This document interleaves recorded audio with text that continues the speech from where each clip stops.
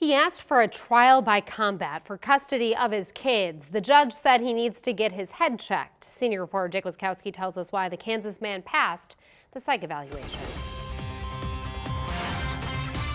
Not suicidal or homicidal, no delusions or behavioral dysfunction, no signs of high levels of anger or aggression. The man who asked for a trial by combat in his custody hearing is told he doesn't have any major mental health issues by a psychologist. David Ostrom is still trying to get equal custody of his kids in Shelby County, Iowa court. Judge Craig Driesmeyer ordered the test. Ostrom says he's not crazy and made the motion because he felt he wasn't being fairly treated in the custody case.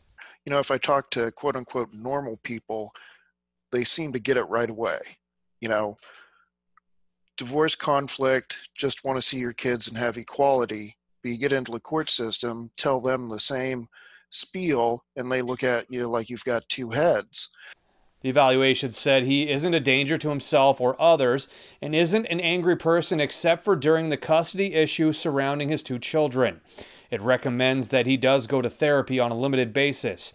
Ostrom says he's allowed to see his kids for 5 hours a week and has to travel 200 miles, and explains he initially hoped they could work out equal custody, but 2 years later it's become a big fight, and they're no closer to an agreement. And they kept telling me I had to follow the law. I finally said, look, trial by combat appears to be the law under mutual combat laws. Why don't we do that? Then suddenly the conversation flipped, and we should do what's reasonable and expected to be reasonable. And the court system is no longer now arguing the law.